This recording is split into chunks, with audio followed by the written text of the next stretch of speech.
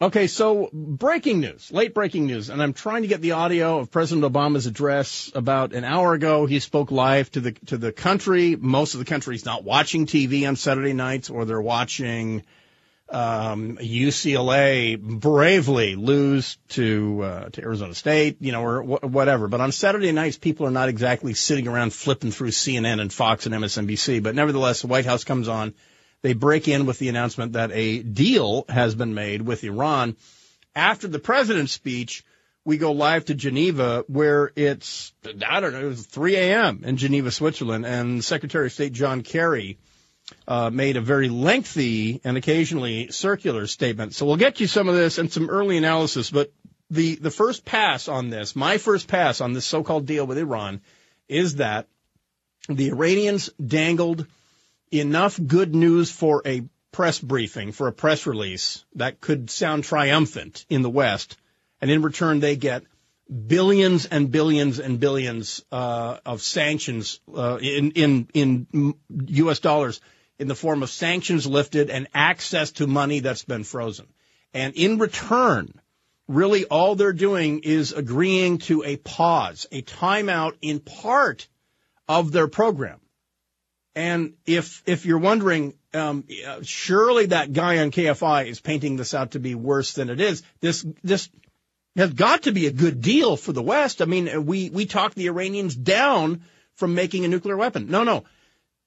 By our own admission, that's not what this so-called deal is. This is not the Iranians dismantling their nuclear program. This is the Iranians getting access to billions and billions and billions in frozen assets in return for pausing part of their program.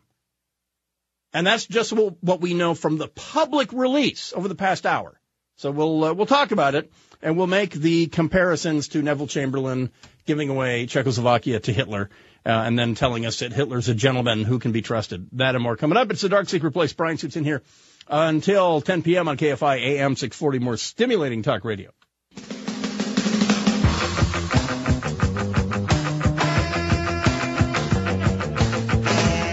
KFI AM 640, more stimulating talk radio, the Dark Secret Place. Bryan Suits in here until 10 o'clock. So about an hour ago, the President of the United States, speaking from the White House, announcing a interim deal with Iran, the six powers plus Iran, the P5 plus one, as they're called, group of world powers, negotiating a deal in Geneva, went into the early hours there in Switzerland, and the president making the announcement from the U.S., not the Secretary of State John Kerry, not being the one to break the news there. The news was released in Switzerland, but the first American reaction comes from the president on a Saturday night, so it's a big deal. And then John Kerry following. As, some of the other, France and Britain are releasing their statements. But here's what President Obama said just about an hour ago about the deal to dismantle the Iranian nuclear program. No. To completely stop the Iranian nuclear program. No. To guarantee that the Iranians will not construct a nuclear bomb for the purpose of destroying Israel. No. Destroying their Arab neighbors. No. But in agreement to pause nuclear enrichment, basically. Here's the president at the White House about 1 hour ago. As I've said many times, my strong preference is to resolve this issue peacefully. And we've extended the hand of diplomacy. Yet, for many years, Iran's been unwilling to meet its obligations to the international community. So my administration worked with Congress, the United Nations Security Council, and countries around the world to impose unprecedented sanctions on the Iranian government. These sanctions have had a substantial impact on the Iranian economy. And with the election of a new Iranian president earlier this year, an opening for diplomacy emerged. I spoke personally with President Rouhani of Iran earlier this fall. Secretary Kerry has met multiple times with Iran's foreign minister. And we have pursued intensive diplomacy, bilaterally with the Iranians and together with our P5+1 partners, the United Kingdom, France, Germany, Russia, and China, as well as the European Union. Today, that diplomacy opened up a new path toward a world that is more secure. a future in which we can verify that Iran's nuclear program is peaceful and that it cannot build a nuclear weapon. While today's announcement is just a first step, it achieves a great deal. For the first time in nearly a decade, we have halted the progress of the Iranian nuclear program, and key parts of the program will be rolled back. Let me just jump right in there. Again, this is the president from 1 hour ago saying that for the first time the Iranians will halt their nuclear progress. That is the enrichment of uranium. And by the way, folks, plutonium, it doesn't create electricity. Plutonium doesn't power TV sets. Plutonium only blows up. That's what plutonium's for. This is a declarative, definitive statement that the Iranians, like as we speak, have stopped this. No, they haven't. They've only agreed to do this if the United States and the other 5 powers release the frozen money, the billions and billions and billions. When we do, you can't unring that bell. We're not going to give the Iranians $1 tonight. The Iranians have said, yeah, we'll agree to a pause in the program, but you have to release that money. I mean, the money, all the money, the 60 billion plus that are being frozen in the United States and Europe. You have to release it all. So just the fact that that deal was agreed to, and if you want to make the analogy that it's like a kidnapper saying, well, I know that I've declared that it's my desire to kill my hostage, and that I've cut off the hostage's fingers and some toes and mailed you an ear, and I continue to torture the hostage. I want you to release that money, and then I'll release the hostage. They're not going to be a simultaneous thing. We're not going to meet in the desert, and you're going to put the money down, and I'm going to put the hostage down. That money has to clear my bank account. Then I will release the hostage. That's the best way I can put this. Now, is that any way for the most powerful country on earth to behave in the face of a tiny bully who wants to get on steroids and have nuclear weapons? When we have all the cards, we weren't using the cards. And I understand the president's claim that he's always wanted to resolve this diplomatically, but that seems, in fact, naive in the face of history, because that is like Neville Chamberlain in 1938 in Munich, somehow thinking that there is a way to appease or settle diplomatically and peacefully with Adolf Hitler his lust for territory, and not recognizing on the face of it that every time you give him something, he just comes back and asks for more. In fact, if you reward them for their behavior, because what the Iranians have learned tonight is that the West is weak, that democracies are weak. Democracies naturally, until war is forced upon them, shy away from doing the hard thing. Because you understand the hard thing, after 10 years of observing the Iranians developing nuclear weapons, and there being absolutely no doubt, once they go past 15% enrichment, you understand, you don't have to be a nuclear physicist to know this. Whether it's, Diablo Canyon or San Onofre or any other nuclear power plant in the United States or Canada or Japan, that uranium is not enriched past 15%. All it has to do is create heat, not blow up, heat. That's what nuclear power plants do. If you want nuclear power, the threshold for enriching uranium to create nuclear power is pretty low. They got to that threshold 5 years ago. They went past it. There's only one reason you go past it. There's nothing that 40% enriched uranium can do that 15% can't do. Only takes a little longer. You go past the power generation threshold for one purpose, to get to 90%, so that you have it enriched enough that it can fit into a missile or a bomb. Be strapped to a donkey or put in a container ship or on a missile. That's the purpose of going past it. Well, the Iranians have unzipped their fly. They've gone past that. And we're in the shadow period between electrical power generation and developing a bomb. What the Iranians have needed is time. How do you get time from the West? Well, you promise them that there won't be an immediate conflict before the next election cycle. And this is where we all have to just turn into cynics, because if you don't think that this is more about American domestic politics than it is about world peace, then you are naive. If Obama, and I'm dead serious here. I'm taking my political hat off. I'm telling you, these are the facts on the ground as we're looking at them right now. If Obamacare had launched on October 1st without any hiccups, and it was just unicorn factories, rainbow-powered love machines, and strawberry-scented welfare checks for everybody, we would not be hearing about Iran tonight. That would be a triumph, and Barack Obama would cruise to the finish line of his second term, and he would be the healthcare president. But the thing is crashing and burning. It's crashing and burning so badly, it's threatening the reelection of Senate Democrats. So the United States current government needs a W. They need a W so badly that they are polishing what happened in Geneva and calling it a diplomatic victory for the West. And it's so important that they're coming out on Saturday night. This is significant. No one's watching the news on Saturday night. But this has to be discussed tomorrow on the Sunday morning chat shows, on the chinwags. And then it has to hit your newspaper on Monday or the LA Times tomorrow. This is how it's delivered is important. This tells you all you need to know.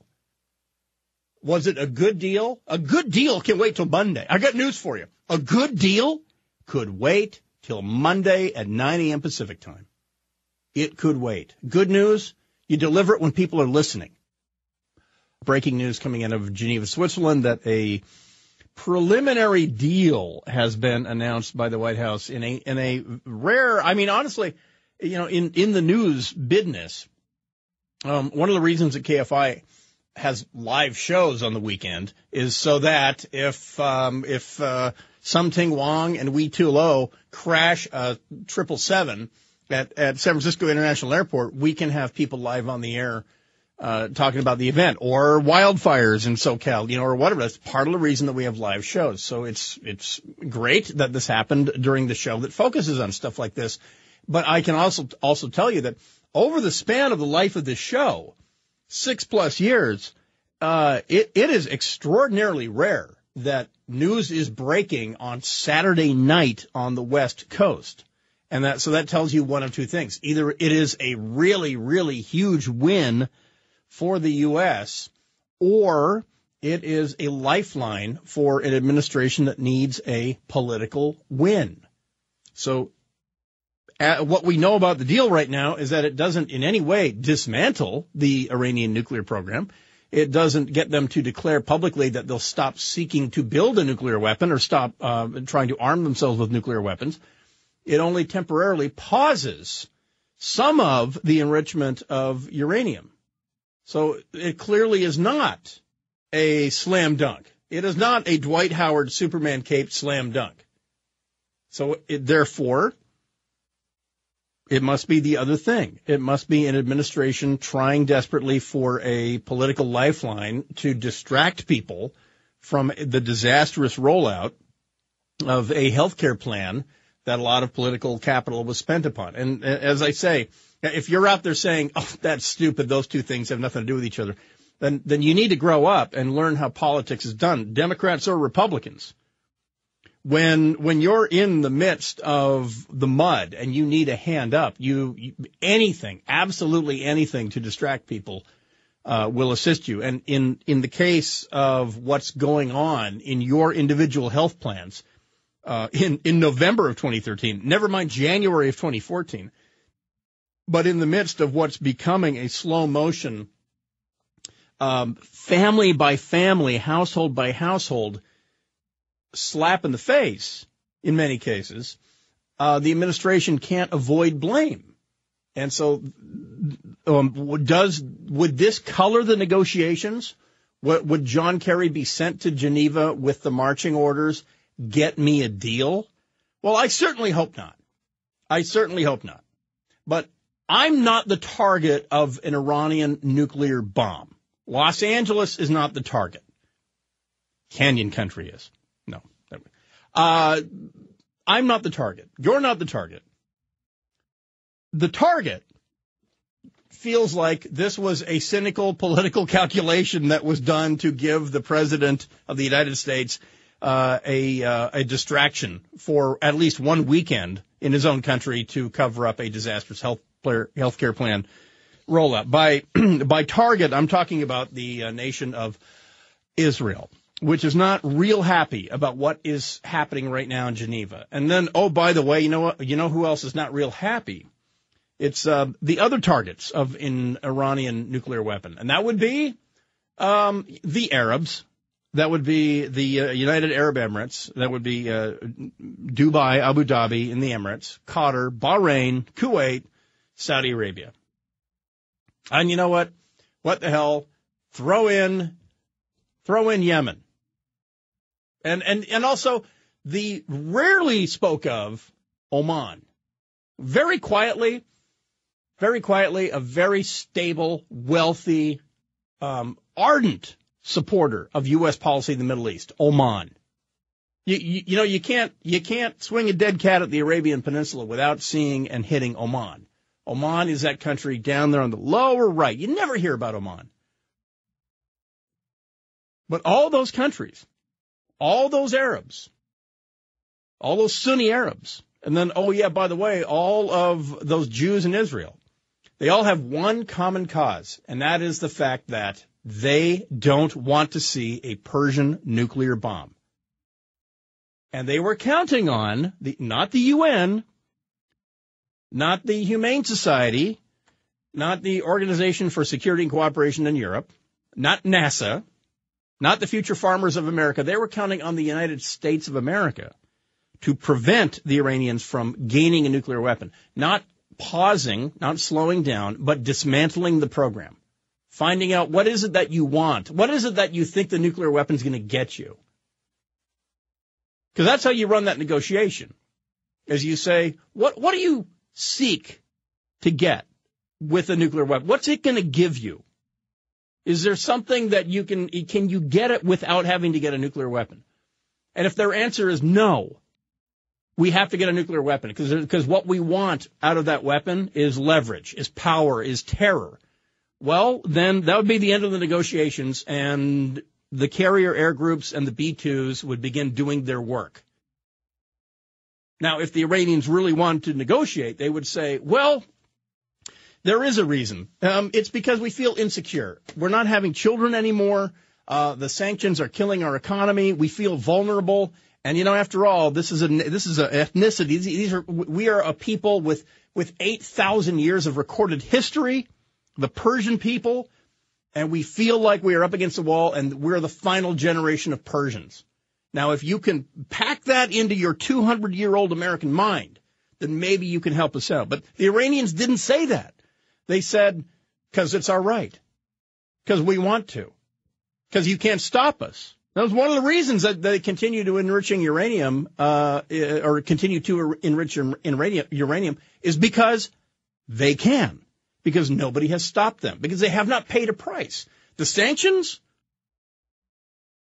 well, they're tough, but this is a country, recall, this is a country effectively born into sanctions.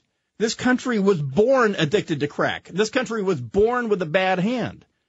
When they kicked the Shah out, and then they chose, occupied the American embassy for 444 days, Europe and Jimmy Carter locked down their assets. They have been living with sanctions since they have been the Islamic Republic of Iran.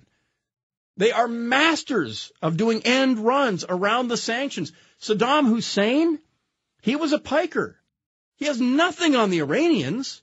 Saddam Hussein learned after 91 that money and buying politicians in Britain, that can get you, a new Mercedes and a better palace, the whole thing. The Iranians, on the other hand, the Iranians have made a career, they've made an industry of getting around worldwide sanctions. And what's the proof of that? Well, there's flying models that are proof of that. The Iranians still fly the F-14 Tomcat. The Iranians fly the F-4 Phantom. The F-4 Phantom is in museums in the United States, but it's on the front lines of the Iranian Air Force because they can get spare parts. Well, guess what? The world has agreed not to sell the Iranians spare parts for F-14 Tomcats and F-4 Phantoms, yet there they are flying. They're not making them. They're trying. They actually have a very robust internal spare parts industry. They've had to, just like South Africa did in the 80s. But they're also finding out that they don't have to, because you can buy anything when you have money. So clearly you're negotiating with people who think that they have all the aces up their sleeve. And you're coming to the poker table and you're bringing a gigantic sledgehammer and you're saying, oh, you're wondering what that is? That's if I lose. That's if you win 4 hands in a row, then I'm bringing that out. But instead, we got there and we said, oh, don't worry. The sledgehammer is down in the car. I'm just here to play poker. Just a good, honest game of poker. Deal the cards. Let me buy in. We'll be back in just a minute. That's my first pass. What does the New York Times say about this so-called deal that is being announced breathlessly on a Saturday night by the administration? How does Al Jazeera cover the news 2 hours old now out of Geneva, Switzerland, that world powers have reached a nuclear deal with Iran at the Geneva talks? I'll say it for you. You can probably, if you can't figure it out, well, you probably can. How is Israel reacting to this? Benjamin Netanyahu, well, he's a bit critical. But the Israeli media, Haaretz, the left-leaning newspaper, Jerusalem Post, I'll give you their initial reaction as well. But as I say, I don't want to make this, how do the Israelis see this? How do the Gulf neighbors see this? How is Al Jazeera, based in Qatar? How are they viewing this? Because they're looking across the Persian Gulf or Arabian Gulf, depending on who you are, and they're looking at a country that is financially strapped, but nevertheless finding enough money to develop nuclear weapons. And they're wondering, why are they doing this? Thank golly that we have a long-standing relationship with the United States, because surely they would never let the Iranians get nuclear weapons, because it's not just the Israelis, but it's us too. So how are they viewing it? Well, Al Jazeera is putting up a photo, and this is something that I learned the hard way about Al Jazeera. In the United States, at the LA Times, there's a picture of sort of the negotiation table, right, on the cover of the LA Times right now. And the Iranian guy, the foreign minister Mohammad Zarif, is there, and the European Union diplomat Catherine Ashton is there. And it's sort of a general, there's no editorial in the photo. It's just sort of a photo of people around a round table. Well, at Al Jazeera, on the story, world powers reach nuclear deal with Iran at Geneva talks, there's 2 people in the photo. On the left is European Union diplomat Catherine Ashton. There she is, her legs crossed at the knees, wearing a smart blue suit with a blue scarf.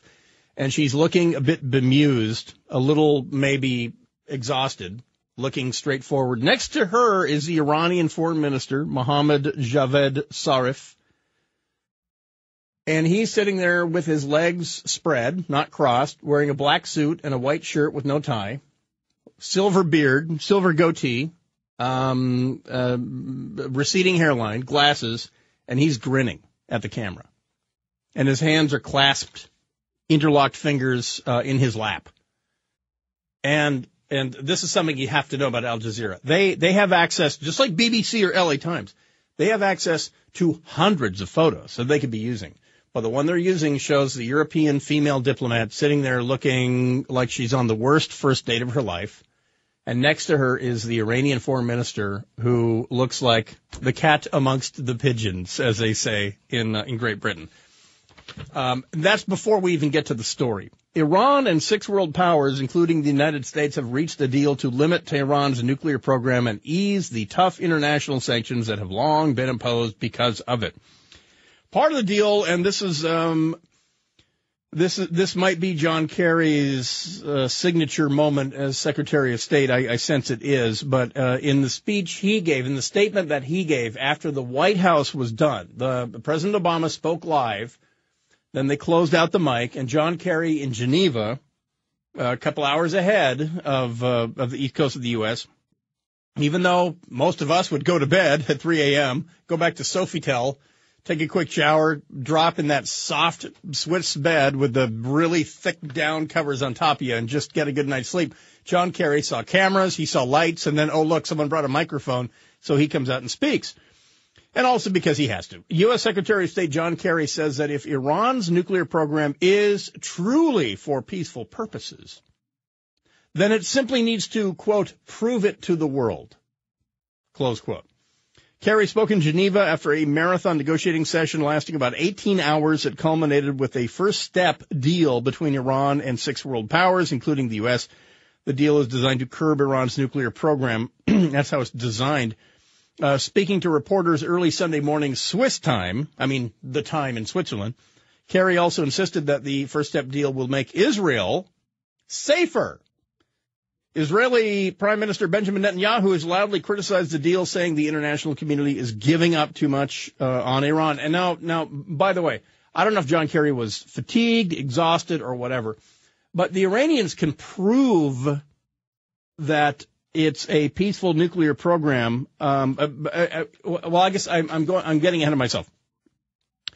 If what John Kerry, Secretary of State John Kerry, is asking for is proof. In other words, generate power with your nuclear power. Because that's a peaceful use of nuclear technology, is it not? Is to generate electrical power. We're doing it in the U.S., the Japanese, the French. 90% of the electricity in France is generated with nuclear power. So obviously, all you have to do is generate nuclear power, and you prove your peaceful intentions, right? Well, the Iranians can light a incandescent bulb tomorrow with nuclear power. Oh, wait, they already are. They do have nuclear power. So you talk about closing the barn door after the bulls escaped. All they have to do is say, well, look, we already have nuclear electricity generation plants. We're already generating nuclear electricity. Nuclear-generated electricity. We're doing it. We've done it.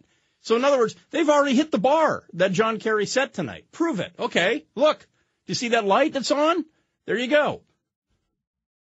That somehow is in complete ignorance of the fact that you can be enriching uranium for medical purposes, for research purposes, and for electrical purposes. And, oh, by the way, the same centrifuges that enriched that uranium so that you can make a bagel, a toasted bagel, I should say, the same uranium enrichment centrifuges that made the power generation uranium can keep going when the lights are out or no one's watching, and they can continue to enrich the uranium to 90%, which is bomb grade. Well, now, President Obama said that part of this agreement is that the Iranians will not construct any new centrifuges, and that they'll stop using the ones that they've made. Well, but the devil is in the details.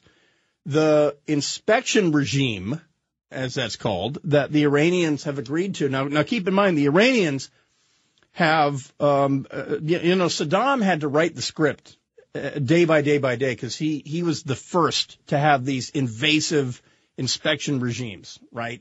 UN officials bombing around his country, demanding to come into palaces here and there. And Saddam said, not that one, not that one. Okay, you can go to that one, but you have to give us a week's notice, things like that. The Iranians, they took notes. And then also the UN handling of North Korea. The Iranians took notes. They saw where the West got tired, where the West backed off, and where the West pushed.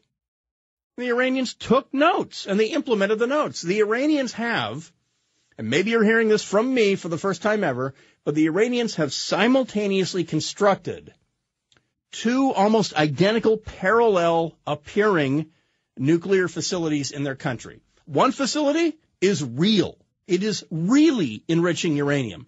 That's the facility that's marked baby milk factory, car upholstery center, etc.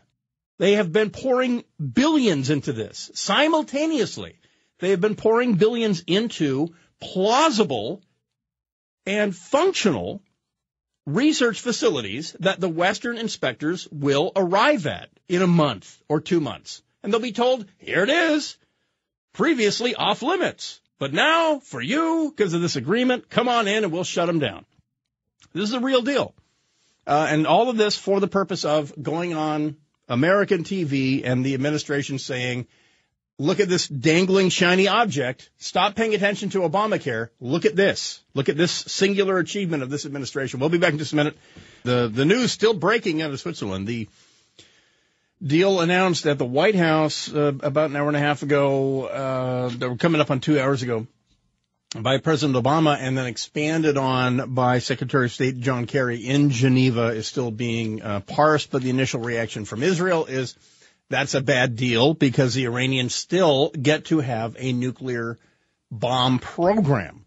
Now, and keep in mind, no one has ever denied that the Iranians can have a peaceful nuclear program, a power generation program, a medical research program, et cetera, et cetera. It's that it's been so blatantly obvious that they have been seeking to enrich uranium to the point of producing a armada of an armory of nuclear bombs.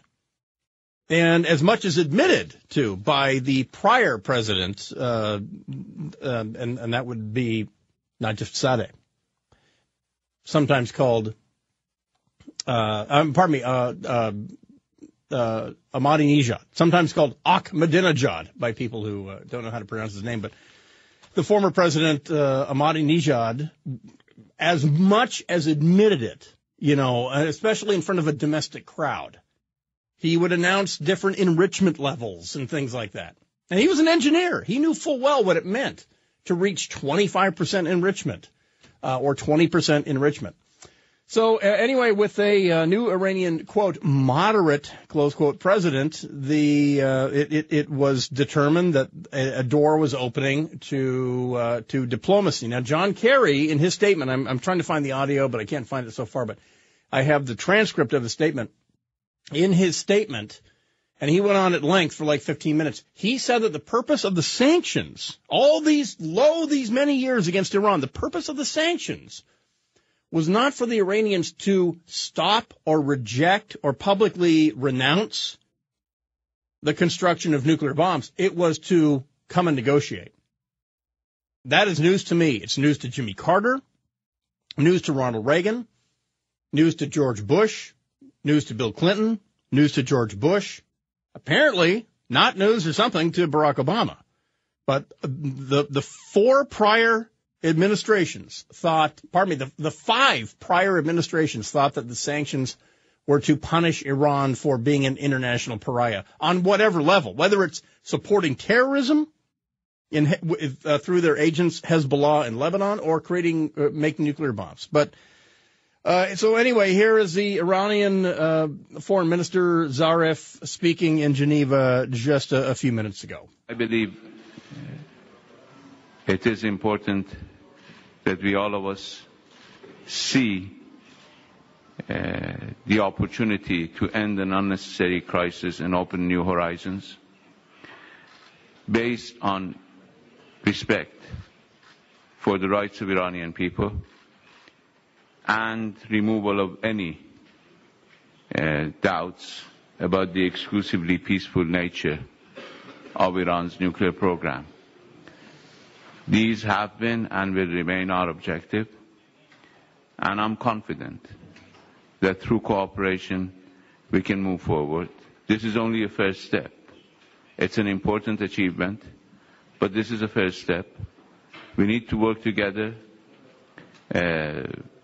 based on the same principles on which we started, principles of equal footing, mutual respect, and common benefit, so that we can put an end to this unnecessary and rather sad chapter. And by that he means the sanctions. And now it helps a lot at this point to look at this from the Iranian side. What crisis are they facing that requires them to go to Geneva in the first place? They weren't there 3 years ago, 5 years ago, 10 years ago. Well, it's that the sanctions are actually having an effect, finally. The sanctions on the Iranian economy are devastating. The Iranian government, which I occasionally call the Iranian government, have stopped subsidizing gasoline, cooking oil, flour, all the things that they have been subsidizing for years, even during the Shah. I mean, for decades, they have been subsidizing staples. In the U.S., we don't live like this. We don't know how this works. But in Iran, in Iraq and Saddam's Iraq, and in many, many countries in the Middle East and in Africa, the government keeps a lid on people's discordancy by subsidizing staples. And in Iran, flour, cooking oil, those things that they on a daily basis have to interact with. In America, you go to your pantry and you bought cooking oil 2 weeks ago at Costco. It's not a daily thing. You don't have to get it every single day. We don't use cooking oil like that. Do you bake bread in your house every morning at 5 a.m.? Probably not. But the majority of Iranian households actually bake bread. Flour is a daily staple. It's been subsidized. Well, about a year ago, the Iranian government had to stop the subsidies. The Iranian currency went in the pooper. Dollars became the default currency in Iran. The Iranian government was gobsmacked by this. This was before Rouhani, the new president, was elected, and this affected the Iranian people. They're like, I'm not even using my currency. I'm using You're telling me that these guys are the great Satan. I've been believing that they're the great Satan, but now I'm using their currency to get gas in my own country. And we're one of the leading exporters of petroleum, yet we don't refine it in our own country. What has happened? So with that kind of pressure, the Iranian government's saying, well, we got to free up this money. We have to lighten up these sanctions, and we have to free up these billions that are sitting in banks in Europe and the U.S. What do the democracies want? Well, the democracies want to be reelected. Thing one, they want to be reelected. What does it take for them to be reelected? Well, little victories.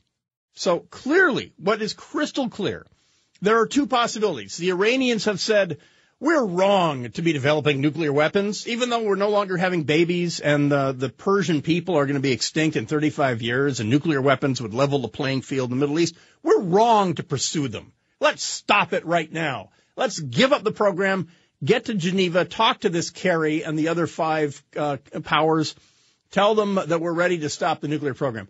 There's that, right? Except that's not what happened tonight.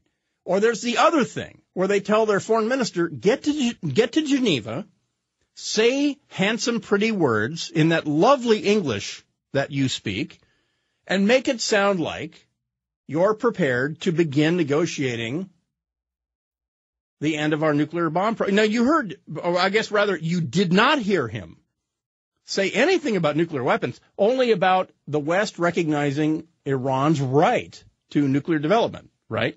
So clearly the marching orders there are say whatever it takes to lift the sanctions, even just a little bit. We need some of these billions released so that we can start subsidizing cooking oil, flour, and gasoline, because our people are PO'd. They're not only angry at us, but they stopped having babies 10 years ago, 20 years ago. Women aren't getting married.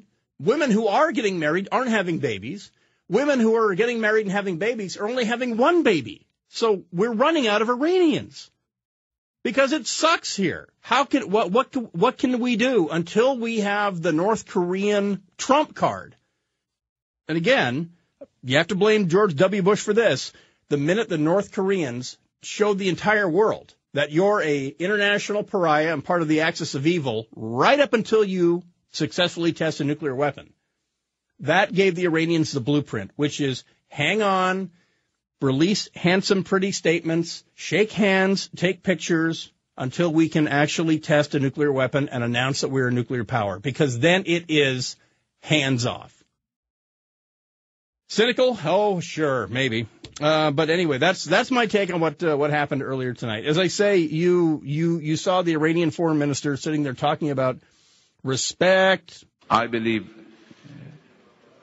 it is important nuclear research that we all of us see the opportunity to end an unnecessary crisis. He makes it sound like they don't have any responsibility in this. Okay, the United States, Israel, the P6 powers, no one made this up out of whole cloth. He's in complete denial publicly that they're pursuing a nuclear bomb. He makes it sound like, oh, this is a made-up crisis. We've extended our hand, etc. So if you're wondering who the winners and losers are, as I said in the last break, just go to Al Jazeera and check out the picture that they put on the web of the European Union diplomat looking like she's on the worst first date ever, sitting next to this guy. with his legs spread and his fingers interlocked with a big grin on his face. That's the reason they put that picture up, and it says a lot.